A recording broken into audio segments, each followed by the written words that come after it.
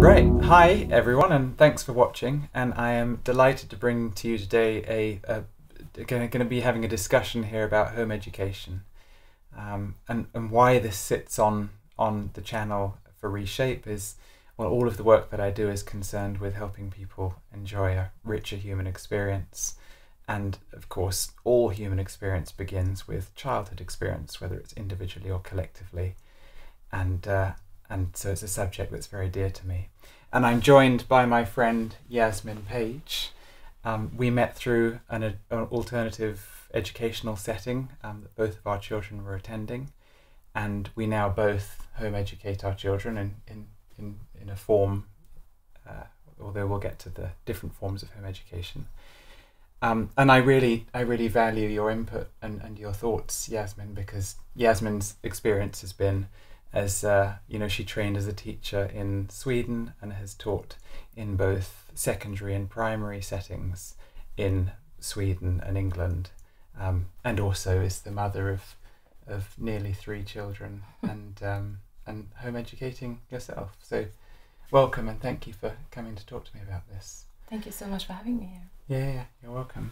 So home education, the term, I think in the course of this past year, with the lockdown circumstances and everything as it's been, the term has been used probably more this year than ever cumulatively in history. I mean, everyone who's been administering the national curriculum or the school education program at home has been referring to it as home education. But it seems important to me that we unpick it a little bit and make some distinctions.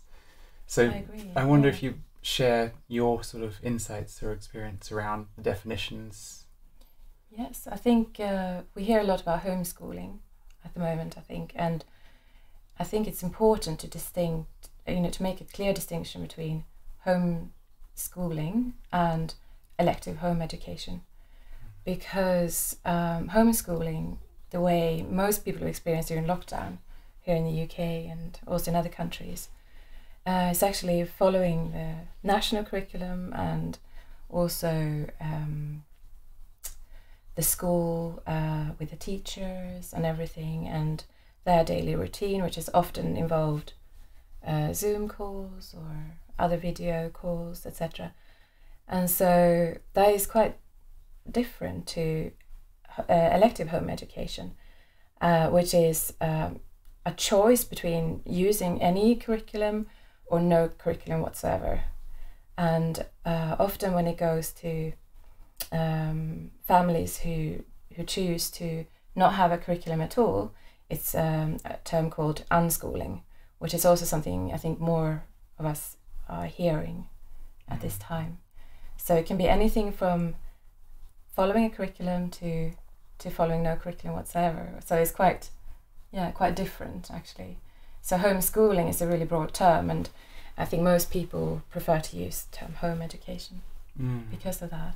Yeah. So the difference between offering school at home and the many different forms of supporting the experience and development of children not being at school. Yes. And if it is defined in some way by not attending a school or a kind of a space that is where the intention is sort of dedicated to learning, what kind of benefits are we looking for when we opt out of that, as you see it? That's a really good question. I believe that this period during lockdown, when parents had to often juggle their own work and supporting their children with their schoolwork at the same time, has been quite an eye-opener to many parents. And what I hear and see a lot during this year has been the reactions to that, really, that parents have a greater insight now, in a way, into what their children are actually learning, apart from just the homework that was set previously. So now they're seeing more of what they actually do during the day, and have a greater insight. And I think that has been quite an eye-opener to a lot of parents, a lot of families. And for some, it's been a good experience, absolutely. But for some it's been really difficult, challenging, and they have also felt that they don't really actually agree with what the national curriculum and their school is offering their children. So I think it's been everybody has had their unique experience of this time, and I believe that more and more families, parents, are seeing the benefits of actually having their children at home, and how they learn. And it's been an eye-opener, I think, for many parents, whereas previously it's been more, learning happens at school, and the parents have been quite hands-off when it comes to learning, and in this way they've been more engaged, and also have had to experience the resistance from the child, perhaps, like, I don't want to do this, and how do you get a child to do what you want them to do, or what is needed to do? Yeah, there's a couple of things that came up in that really sort of resonate with me. I guess the first is it feels funny, or inaccurate at the least, when we talk about learning, sort of differentiating between learning and other areas of life. Yes. I know just in my personal experience that I have learnt so much more outside of educational settings, and I like to see learning as a mindset, and I try to support that in my son's experience. I've always felt friction with the idea that learning is something sort of narrowly defined that needs to take place in a certain environment at certain times, and that's learning, and if it doesn't look like that, it's not learning. And I suppose the other thing is, which is hand in hand with that, which you touched on, is just that sense of trying to get children to learn stuff that we want them to learn. Because it seems to me, or again in my experience of learning anything, that when you feel inspired, or however you want to define it, whether it's a flow state or inspiration or whatever, I mean, you're like a sponge, you pick stuff up. And it seems to me that children have a really direct access to that state. I mean, they live in a flow state left to their own devices, and it feels to me like it's a sort of a bit of a sort of a corruption of their natural ability and capacity and drive for learning, for us to define it narrowly and then coerce the children to learn particular things in particular ways. Exactly. It seems important that they don't learn that learning is hard and dry and narrow experience. Exactly, like it was for so many of us growing up in school. Not everybody's experience, but I think we've all experienced our dry moments in school. I think that's inevitable. Yeah. But I totally agree, and that's also why I chose to home educate my own children. Just exactly for the reasons you said, Joe. Yeah. I don't believe in the coerciveness within our current education system. Yeah. I question that, and I do believe that children learn naturally, and they are at that state naturally. And what we can see, unfortunately, in a child's life at school is that natural inquisitiveness and curiosity, that it actually it dies with time, often, not always, but often it does, which is a really sad thing. And what we're looking at today is, well, do we want children who are lifelong learners, who are always interested in learning more about what engages them, or what piques their curiosity, rather than this set amount or this set curriculum that they need to learn, that we have to remember is arbitrary, really. It's not something that we question often, because we often think that the educational authorities, etc., they know, and they have their reasons for what they present in the curriculum or what's asked of the children to learn. And really, there are so many experts in their fields, like mathematicians, who looked at the national curriculum and said, this is insane. Why would a young child have to learn this at this stage? That's not age appropriate. That comes much later. You know? Yeah. So it's about starting to question, why do we have these subjects or this particular part of the subject in our curriculum at the moment, and not see it as something almost natural, that we just assume all children need to learn at a certain age and at the same time.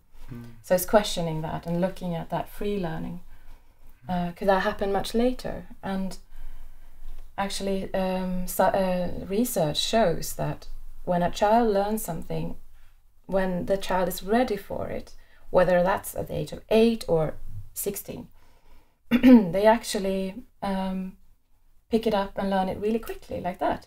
It doesn't become this struggle, which we often, experience as teachers or parents. We have our children struggling with, specific subjects or areas in a subject, and really, they're often not ready for it, and they need to do other things. They might be going through a really strong kinesthetic stage at this moment, and they need to explore that. And we have a very narrow understanding of natural child development, I believe. Absolutely. I completely agree. And, there's a few things that I wanted to pick up in what you were saying, but, with regard to the kinesthetic thing, the idea that we're encouraging 5-year-olds, we want them to stay ahead. Yes. Just on that subject, interestingly, my experience is, I was keen that my son really, I love books, and I was keen that he didn't have his relationship with literature sort of squashed by having a bad experience of sitting there with a book. So yes. when they were sort of trying to encourage, or when people around us were sort of working on reading and stuff, in the early years when he was maybe 5 or 6, I was like, it's okay, it's fine, he doesn't need to do it yet, he'll do it when he's ready. Yeah. And then when he was 7 and 8, and his other friends who were at schools, they were sort of reading and writing and stuff, and my son still didn't have any interest in it. Yes.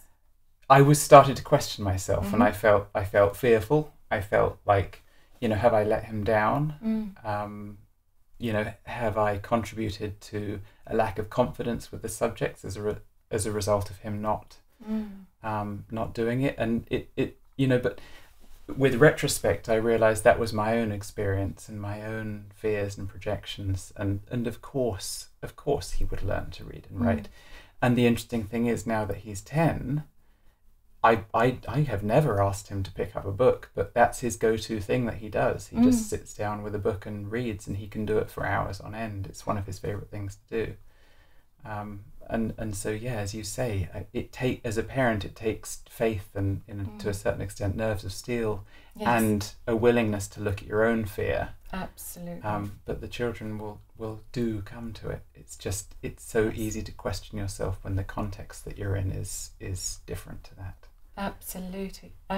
And I would say that just exactly what you're saying, the example of your son picking up the books, without you having to prompt or ask him to do it. That's the most beautiful thing, I believe, in just trusting your child, trusting their natural process. Yeah. And to see them unfold, like it's a beautiful thing to behold. It really is. And we don't see that enough in the classrooms out in the country or out in the world, I feel. No. Because we do feel the pressure, for whatever reasons, we feel the pressure that our children need to learn this skill before a certain time. Yeah. I think that's inevitable. And so really what it comes down to is, if we let go of those expectations, we let go of that and leave that, and instead move into trust and a completely different context where we see the child as the learner and not us as providing constantly. In that sense, then we see magical things happen. And in some regards, it can do. I mean, one does need to tread carefully, because you gave the example. I mean, a couple of examples. One that you mentioned earlier was maths, and my son and I went to a lecture from a sort of a maths communicator, and he explained that in adults, when asked, I can't remember what the example was. It was, it was a percentage. It was like you pay it was simple. You pay maybe there are 10 people on a carriage, 20% of the people leave. Yeah. How many people? But they did it under MRI. I think it was MRI, and the area of the brain that lit up when faced with a maths problem was the same area of the brain that lights up when somebody perceives a sort of a primal threat. A snake is the example that the guy gave. Wow. And yeah, I mean, it can't be just that there's an innate issue with numbers. And I imagine that this is the kind of experience that people might pick up along the way when they are pushed. Yes. But the other thing that you mentioned that seems important to me is the kinesthetic thing. I mean, if children from the age of maybe 3, 4, 5, I mean, again, there's no one size fits all, and I'm not criticizing anyone for any practice, the well-intentioned practices, but expecting a 3, 4, 5-year-old child to hold a pencil when the bones in their hand haven't formed properly and they haven't got the fine motor movement, and they're being confined to a desk or a chair, which one is a nightmare for your hips, your ankles, your back, everything. I mean, the fact that children are required to sit in chairs, as a physical therapist, for me is a serious problem. But also the idea that, as we talked about children developing in their own pace, in their own way, and the kinesthetic thing, the idea, if the children are needing to move, it's because it's part of their neural development. Exactly. And they're not going to develop those fine motor skills to do the tasks that we want them to do if they're not allowed to be out and flowing and moving and expressing themselves through their bodies and with their bodies. Exactly. That's exactly right. And I am with you 100% on that. And I think the lack of free movement, the lack of free play, unsupervised play even, and the lack of time outdoors in nature. I mean, this topic is so complex and has so many nuances to it, because it's not just about us pushing specific learning or specific curriculums or agendas on our children. It's also, what are we depriving them of? And exactly like you say, a 5-year-old needs to climb trees and move around freely outside, breathing fresh air, in connection with nature. All of those things that there's not much time in the day for that sort of thing. When you sit inside in a classroom, down on a desk, often, not always. We have to remember there are classrooms out there where they are moving around more, can sit on the floor, and there's more flexibility, I would say. So not everyone sits at a desk all the time. Nevertheless, more than a 5-year-old should ever have to, or 6-year-old or 7-year-old. And everyone who knows one or two things about movement or natural child development or physiology knows that a child needs that experience before he or she is ready to sit down, like you say. So and when the child is ready, that's different for each child. So there is no one size fits all, and that's something we need to remind ourselves. And for some children, sitting down to write isn't that interesting at the age of 8, but might take to it when they're 10 or 11. Yeah, indeed, yeah. And it's about having that nerve and trusting. And I think why it's so hard for us to trust ourselves is because we weren't trusted. We were put through this education system where we failed, or didn't get good grades, or something happened that was negative if we didn't follow, if we didn't please. That's another really interesting subject. I mean, when you're engaged in the process, what is it that the child is actually learning in the process of what it is that we're inviting them to? So if you have a system where they're required to get through whatever hurdles, like exams or something, are we teaching them primarily the information that we want them? We want them to absorb and retain information. Like, information is important to us, and we want them to have the information so that they feel empowered. Or are we teaching them to look externally for a sense of acceptance, satisfaction, pride? Are we inviting the children to look to us for approval? What is it that they're learning when they're engaged in these processes? I think to answer that question, we need to look at what is the purpose of the education system in the first place. And I don't think we can talk about that without looking at the political aspect of it, and without having to go down that hole too deeply. I would like to point out that every country, every government has an agenda for their population. And we live in complex times, so the powers that aren't just our governments anymore. There are many other political powers out there that affect. But to boil it down, the curriculum is not random. The way schools have changed from actually being slightly more child centered, or so, to becoming more and more about tests, more and more about exams, more and more about these things. And I know that a lot of people are reacting to this and wondering, why is it going in that direction? Why isn't it improving? Because we have all the research, we have all the knowledge and understanding of how children learn, and that they learn at different paces, that they need more free play in nature and so on, and art and many other subjects, but there's such a focus on academics, etc. And I have my personal views and opinions and thoughts on why that is, and I'm not saying that in any way that I hold all the answers at all, but I believe that we all need to be questioning why is my child taught this and not that, for instance. Yeah, and it's not necessarily malevolence, is it? I mean, we are engaging with a system that was designed through industrialization, for industrialization. And also, I remember in the education setting where we met, when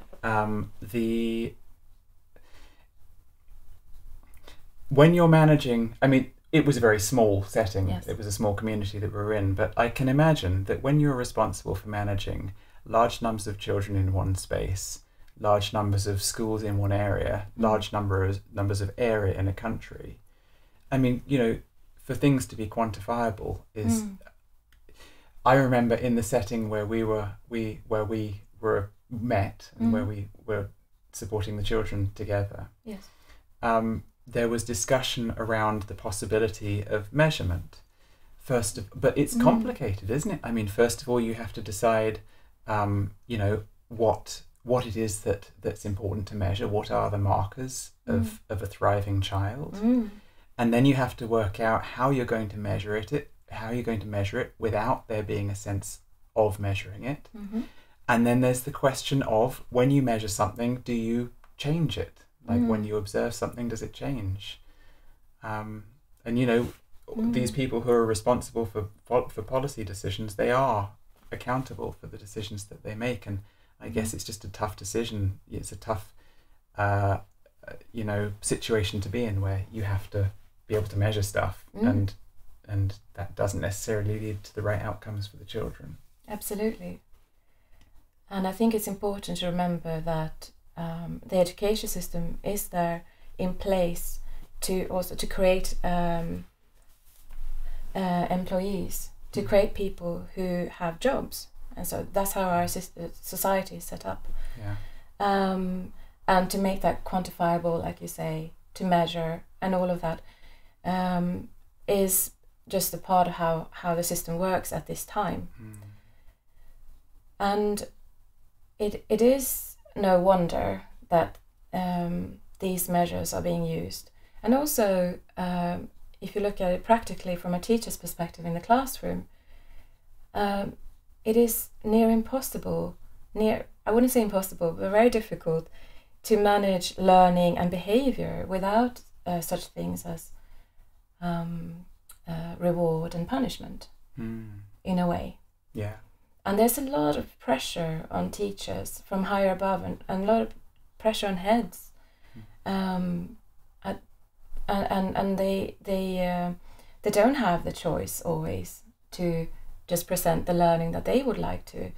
We have so many passionate teachers out there who love their subjects, but they are not always able to convey that in the way that they would like to, because they are under a lot of pressure for this whole system to work in the way it needs to work. And where we can step in as individuals, whether you're a parent or an educator, is, does it need to look like this? Can it look different? Can we have a different experience? Or does it mean if I take my child out of this system, does that mean that they will never have a job, that they will never succeed, that they will always be left behind? There are many worries and concerns if you want to step out or take a moment to observe what's happening, really. Yeah. Which seems so pertinent at the moment, because if to me there's been one interpretation of the situation between 2020 and 21 has been adaptation, and you mentioned earlier the idea that if we're priming children to go into employment, but that may well not be the future. I mean, I know that there's a generation of young adults out there at the moment who have, I can't remember what they're referred to as, there's a name for it, but people who basically have, drift from short-term contract to short-term contract, doing whatever somebody will pay them for. Yes. It's adaptation seems to be. But you mentioned, I felt there was a nice segue from what you were just talking about into what it is that home education looks like for you in your children, in your family. If you've started, you've built your own way of doing things, and I'd love to hear about what it looks like. We're actually quite new to home education, which is interesting because it doesn't feel like it somehow, but we are. Although our children, who are nearly 9 and 6, they have never been to a mainstream school, so we've always had either alternative education, or at least with at least also a day during the week at home as well. So we've sort of always been outside of mainstream education. And what we've really started with almost straight away was more of an unschooling approach, I believe, which is, I think that's probably a podcast in itself, because it's very rich and very complex, and everybody have their own views on what that is, etc. But mainly, I would say that it's about letting the child lead its own learning, and that we as parents are more the facilitator rather than a teacher or setting the agenda or what needs to be learned. We can always encourage or without coerce, we can always present something that we like doing, that we love doing, and that can be a way of introducing the child to something new. And there's some responsibility in that, I believe, which is having the right resources available, etc. So of course there are things required from the parent, but what we haven't done is followed like a set curriculum. Because there are many interesting ones out there, like also nature curriculums that people follow, and which might involve some numbers and literacy and those sort of things. But we have chosen not to have a curriculum at all. Also because for me, I really value learning more about my children at the moment. So it's like this last year of lockdown, I've mostly taken a bit of a step back to observe them and see what they naturally gravitate towards and what they're interested in. And then we can maybe do some fun experiments together. But it's not about having fun and explore lots of things all the time. It's also giving your children time to be free, to have that freedom where they don't need to constantly learn. And it's all about my own process, my own conditioning, I feel. So when I'm worried, what have we done today, learning wise, and it's like the children have learned loads. We've read together, and they did some art. We've been out in the forest. We've done lots of things, but it's my conditioned mind which is saying, we haven't done enough academics, or we haven't. Or it's been a few days now. We haven't done this. So it's all my stuff, really, and that's what I believe is the main thing. If you want to home educate your child in a free learning way or unschooling way, then it's all about looking at yourself, and that's not always that easy. It's a process. Looking at your own shadows, looking at your own conditioning and stuff that you were programmed with throughout your education, and to see that actually learning is really about something quite different. And like you mentioned before, our children are natural at it. They know exactly, and we know it when we're interested. We delve into it, and we ask questions, and we feel quite passionate about something. Then it flows. It's easy. And then we can ask ourselves, why are we pushing all these things that our children are not really interested in at that point? And if it's like more of a smorgasbord of experiences and learning, then they'll pick and choose what they are passionate about with time, or interested in with time. I like that, what you're talking about as an adult, sort of unscrambling our conditioning and beliefs and attitudes and everything like that. And in that regard, I think sort of the saying is true, that our children are our greatest teachers. Yes. Not just because they give us the opportunity to reflect back our own attitudes and values and conditionings, but also, I don't know, again, with regard to the conditioning, we have been raised in a sort of a reductive kind of society that looks to quantify, and that is more cerebral, possibly, rather than either sort of heart or flow felt. Yes. Or compassion. And yeah, when you were talking earlier about the whether the children had learnt stuff in the course of a day, as well as that sort of idea that they're constantly learning, yes. Even if they don't appear to be. But I feel interested in the idea that that things that take place aren't necessarily linear, and sometimes the state of idleness or boredom is sometimes what needs to take place before a massive breakthrough or discovery or jump or piece of inspiration or something. Absolutely. And sometimes just helping a child go through that experience, without judgment and without trying to find escapism, which again is a learning opportunity in itself. Absolutely. Like, if you're having difficulty, we don't need to escape from it. Let's go through it. That's right. And then coming out the other side of that painful experience of boredom or idleness with some incredible, so yeah, that sense that experience or learning, or however you want to say it, isn't linear. Like, exactly. It will be in ebbs and flows, just like everything. Absolutely. And I often feel that the national curriculum or mainstream education in general doesn't take that into account. There's so much that needs to be squeezed in at every stage that there's simply no time for reflection or idleness, like you say, or boredom, which is such an important part of life, really. And I think many artists can vouch for that. That's when the greatest ideas and expressions happen, is actually when you're left to with nothing to do and you're scrambling for something.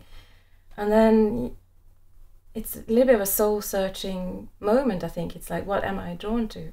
Yeah. And children don't have to ask themselves that. They just gravitate normally.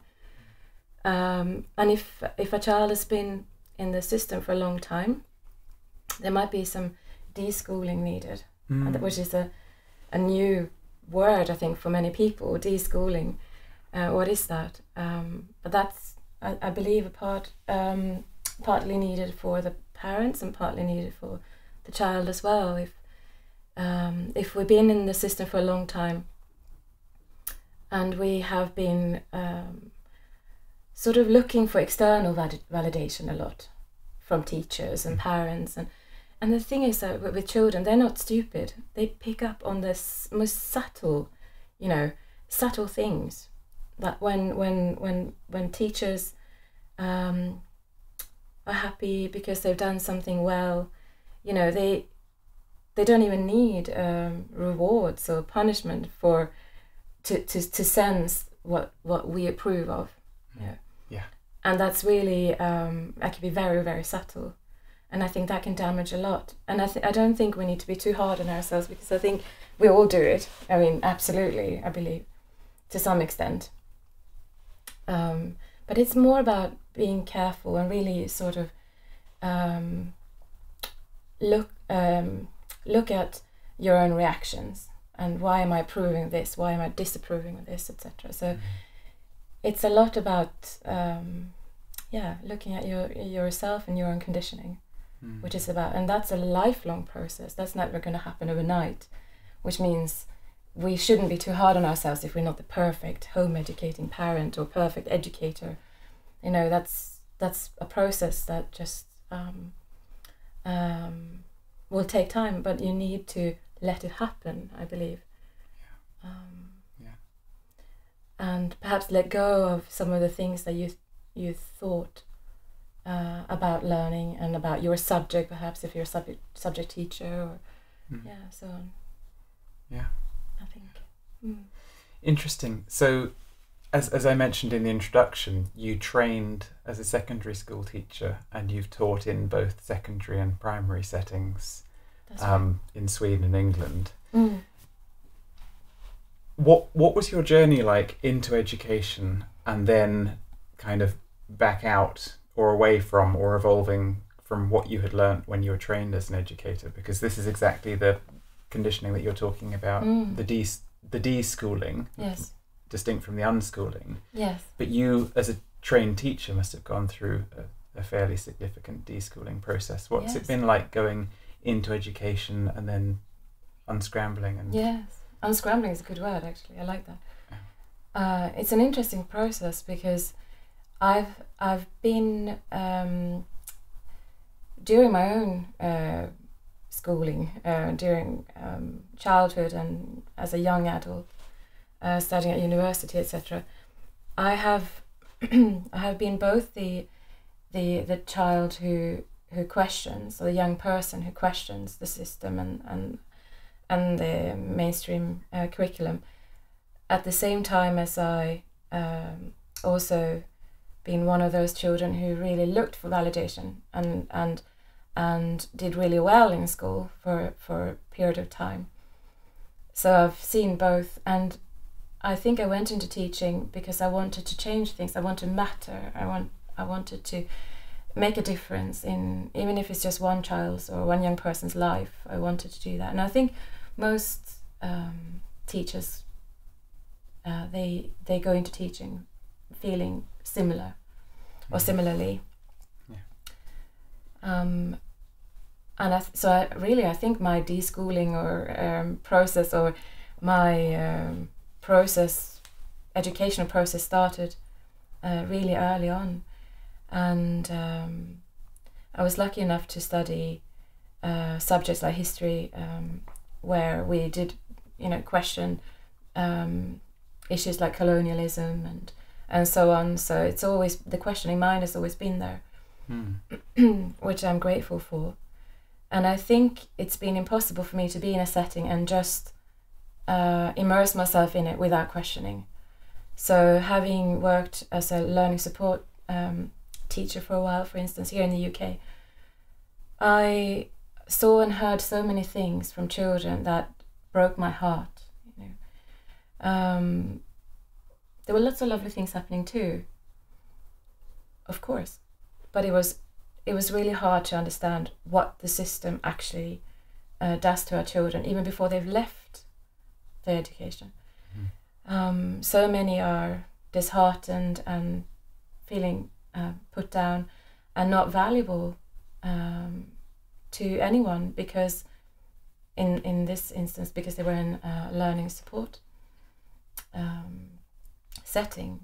And so seeing what mainstream education can do to children has really made me question. And the next big leap, I would say, was in my own sort of personal process, was having my own children and really just observing them and seeing how they learn. And formal education or mainstream education made even less sense to me. And we started talking about home education really early on and looking at alternative education. And I just felt that the more I learned about it, the more I read about it, the more I studied, the more I did my own sort of soul searching and shadow work and things about my own conditioning, I just realized that there is no turning back. There really isn't. And so we also found the educational setting where we met, which felt so much more in alignment with how I saw learning and life, because I really don't think we can separate the two things. For me, it became impossible to separate how I see life, how I see our society, our culture, and then at the same time be able to separate so much that I can send my children to school, which is obviously a part of it. It became impossible. So that's probably, to make a long story short, I think the process I've gone through. Interesting, yeah, because it's not just about finding some sort of configuration for experience for your children that's supportive to their development, but it's also modelling, isn't it? Yes. And I suppose it can be inconvenient, but what we are modelling to our children in our professions and behaviours and priorities is also a very profound part of their learning. Absolutely. So yeah, it makes perfect sense that what you were doing professionally had to come into harmony with what your priorities for the children were. Yeah. That's how I felt. I still feel, and it's absolutely an ongoing process. I'm sure you can relate to that as well. As a home educating parent, that you learn something every day, if not every moment, when you are with your children, also when you're not with your children and you have time to perhaps reflect more. It's an invaluable process for me as a person, where I felt that I've been given this opportunity where I can really grow myself. And yes, try as best as I can to model some things to my children at the same time, and realizing at the same time that the greatest teachers, the biggest teachers that I have in my life are them. And so often I feel I wish more children could experience at least partly, that same thing. And yes, it's an invitation to really look at many things, I believe. Yeah. Much is said about the education system in Scandinavia, and particularly with regard to it being relatively progressive, and with regard to it having later start times, so starting at the age of 6 or so, and secondary school starting at 13. What's it like? I mean, as somebody with experience of both educational systems, what's kind of the inside scoop of how the Scandinavian or the Swedish system is compared to the British system?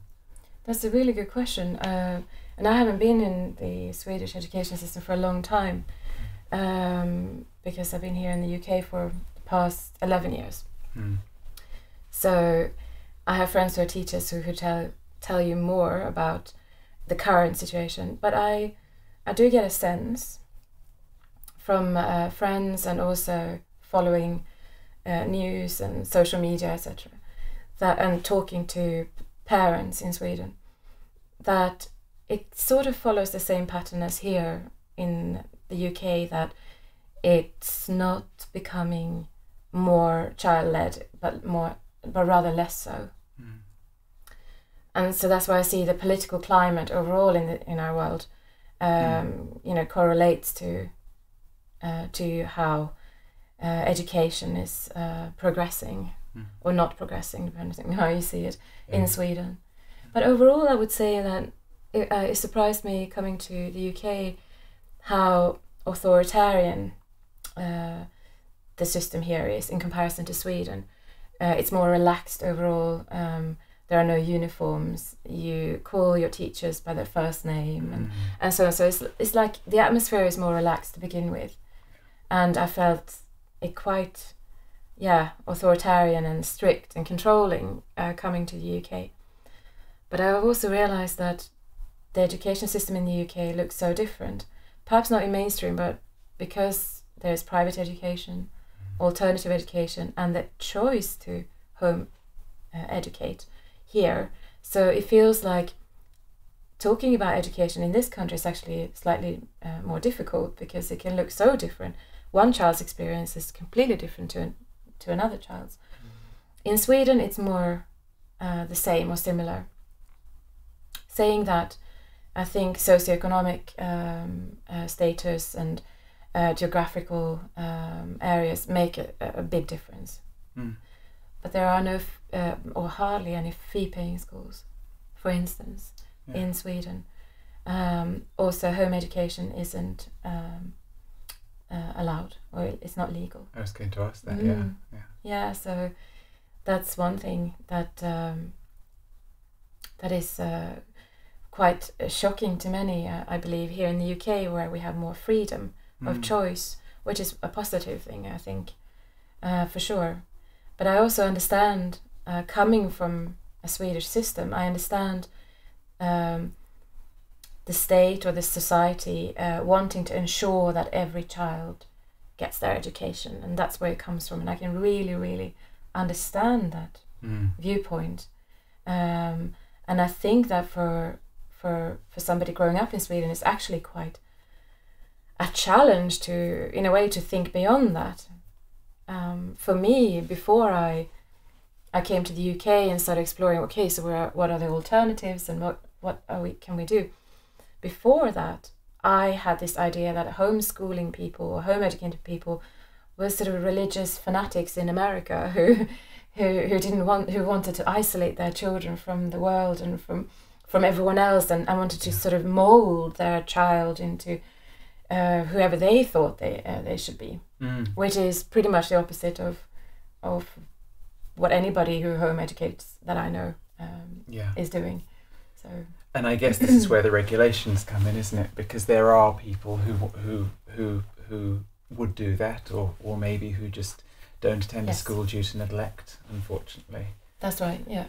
So in England, we're fortunate that you can deregister from school and do your homeschooling, and you may get a local authority reaching out and saying, "What are you doing?" And you just tell them what you're doing.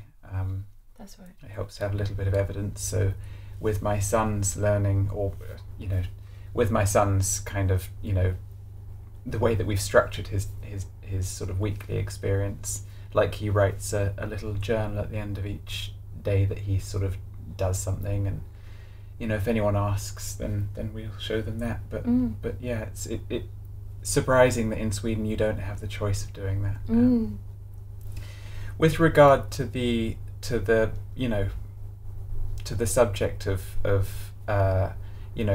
checking on what sort of progress people are making, or what kind of progress people can look to make in home education or with this style of learning, I imagine for people listening who aren't familiar with it, it may seem, what we're talking about may seem a little nebulous, and it seems to me that might require a bit of a shift of perception. And one of the things that I find worrying about what I've heard through this I don't like the word, but through the lockdown, through sort of 2021, yes, is from parents and from government, has been the issue of the possibility of children falling behind or needing to catch up, and the idea that if they don't go to school, or if they don't have these online sessions administered, then it's going to be of sort of long-term detriment, that they're going to miss out on some piece of information that they're not going to pick up on otherwise, and may be key to their future success, which I suspect does need some untangling. But I'd love to hear your perspectives or ideas around, first of all, around this idea of when people who are used to being in mainstream education come out of it, this sense that they have of sort of panic or desperation or fear, or of the falling behind thing. So first of all, perspective on that, and second of all, I guess a perspective on the subject of benchmarking. If somebody is still of that mindset, what that looks like for a home educator. Those are really good questions, and I think it's different for everyone. But I believe that the concept of falling behind is something we really need to look at as a society, collectively. We need to look at that, I believe, because touching a little bit on what we spoke about previously, about a curriculum actually being fairly arbitrary, and that many experts, if you will, within their subjects openly disagree or question why those specific parts of their subject is introduced at that age and so on, that is arbitrary. So I think if we can openly talk about the curriculum being something that isn't set in stone, it's not like a natural divine or natural part of life that every child should learn. It is something that we value in this culture, or when I say we, I would say mostly the people in power value at this time. So for me it helps a lot knowing that, well, a lot of it is it really required? Or I'm not saying it isn't, but I'm questioning whether it's required or not. So I think when the first step is really asking yourself those questions. Does my child need to learn this right now? Or if he or she is interested, can he or she learn it later on? And somehow taking the drama away from it, I believe, is a good way of doing it. Like looking at it not so as seriously, but because we've been conditioned to believe authority and the system is always right, and that's, in a way, that's the outcome that is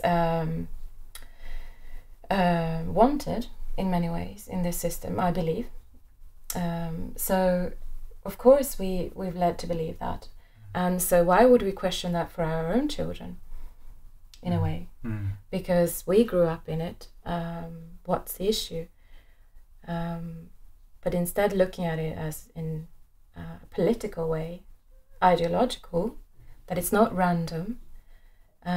Experts might not agree, and just maybe take the seriousness away from it, and just really look at what does my child need at this point in life. I think as a culture we're so future oriented, so focused on what they need in the future, and I also believe, unfortunately, it's very fear based. There's a lot of fear among parents to make the right, or rather to make the wrong decision, instead of really just looking at their child and seeing what does he or she need at this point, because all we have is the present moment, really. And to enjoy that together with our children more, rather than worry so much about the future. Because usually the future will sort itself out, It's not something we can control as much as we believe anyway. We like to. That we like to believe. And on the contrary, I believe that we can often create more damage by putting all this pressure and putting all this information overload on our children.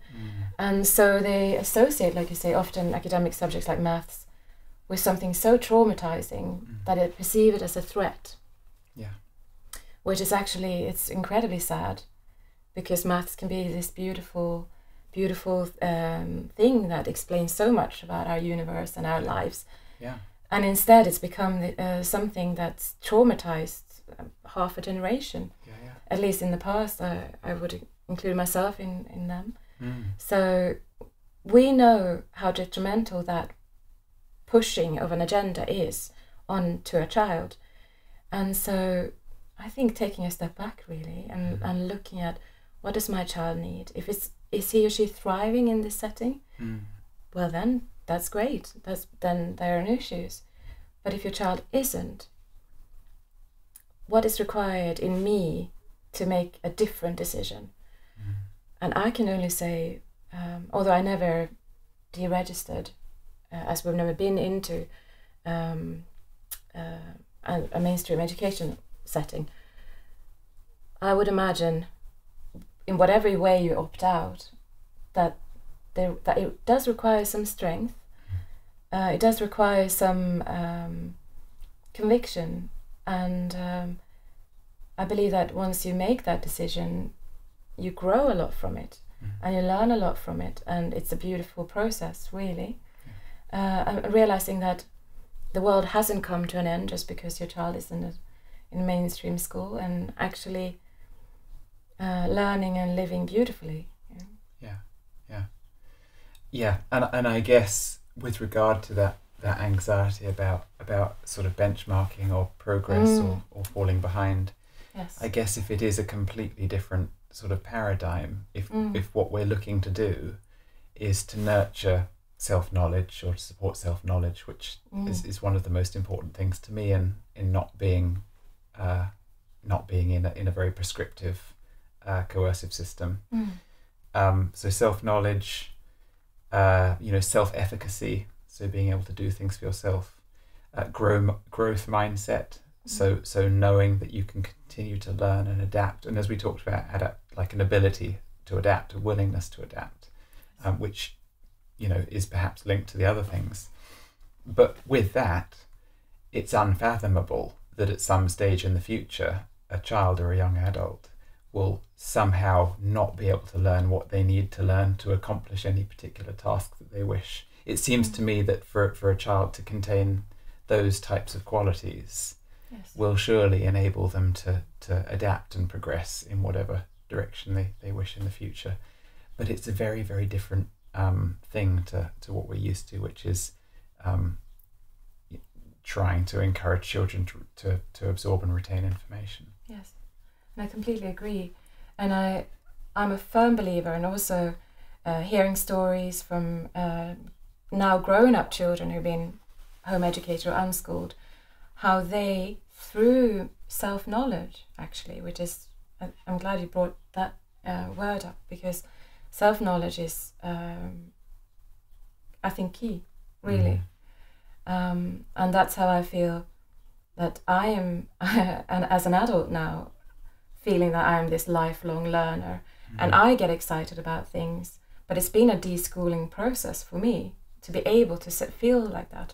And I believe that so back to young people who are home educated or unschooled or without a specific curriculum, that they today, because they know themselves so well, they know what they're passionate about, they don't have the same issue of, you know, finishing school, not knowing who they are, not knowing what they're interested and passionate about, because they spend so much time focusing on what other people want from them.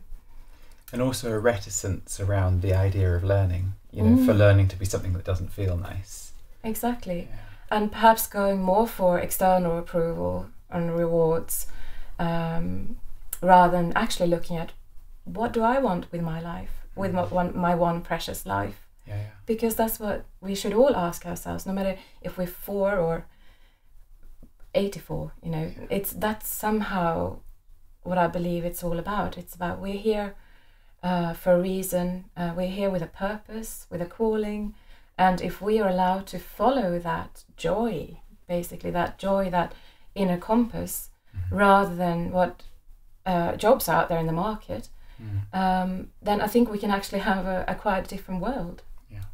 And maybe that's a really bold statement, Yeah. but I do believe that if we start looking at life and society differently, that we can actually create something new, create something different. And that's what we need. If we look around in the world today, I don't think we need more agendas or more curriculums or more prescribed learning. I think what we need is... Or more reductive thought. Well, exactly. I believe that we need more unique individuals who know themselves and who know what they're passionate about.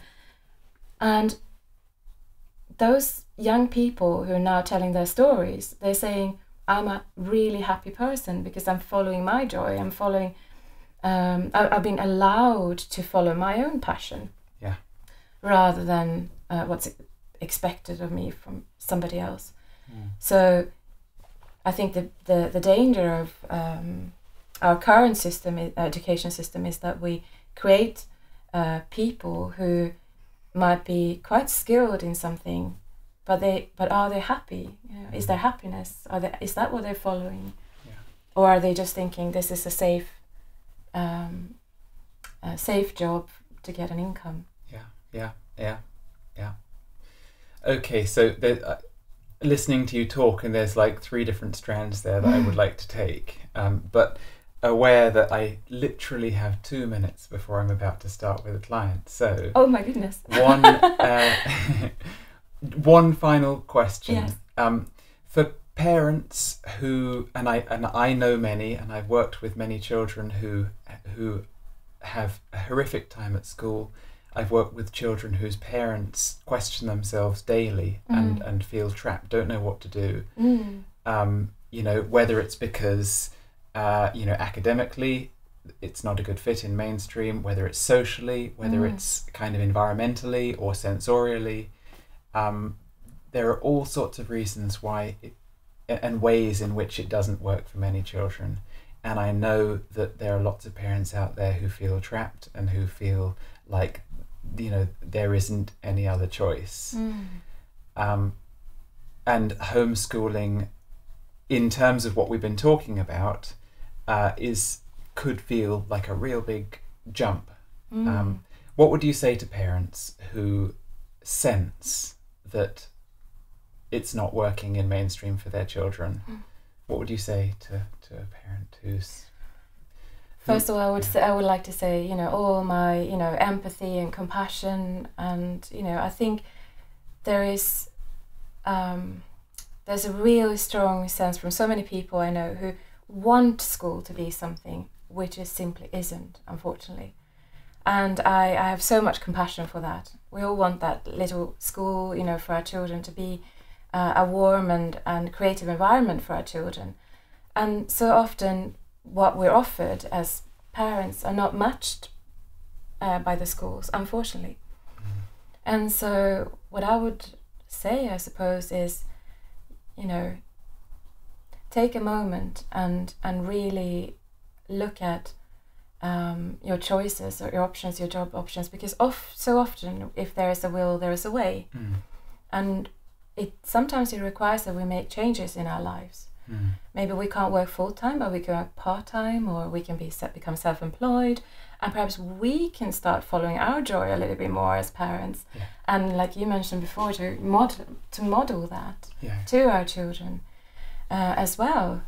So often I believe that opting out is actually more about opting into something different. And I think sometimes we have to make choices that we might not be quite completely ready for, and do it anyway. Yes. And also see life as it's not final, you know. You can always reapply to a school again if it's not working out for you as a family. So I feel less, you know, seriousness about it, and bring in more joy in life, and follow that joy is probably what I want to say. But compassion and empathy, it's not easy, it's not an easy decision, but you know, there's so much beauty and so much learning to be held on the other side, basically. Yeah. I would say. Yeah. Thank you, Yasmin. Thank you so much. One other thing that just seems really important to say, I was going to say it in response to what you were saying, but then I got worried about the time. Yeah, sorry. But just in my experience as well, I didn't think it would be possible, you know, the learning community that we were members of sort of came to an end, and it was that sort of, you know, led me to just doing the homeschooling that we're doing at the moment. And I wouldn't go back, like, you know, I don't regret it, it's all worked out. So taking the jump. But also, one thing that we haven't mentioned through the entire thing is just community. Yes. And the sense I know, and again, I'm going over a bit, but the sense I know that people feel that homeschooling children might miss out on something, but there's community to be found, isn't there? And it's nourishing for the parents and the children. Exactly. I think we have a beautiful home educating community where we are, and our children are not being deprived socially, I would say. I think they have a rich social life and good close friends that they do things together with. Also in educational settings, as well as you know, free on their free time.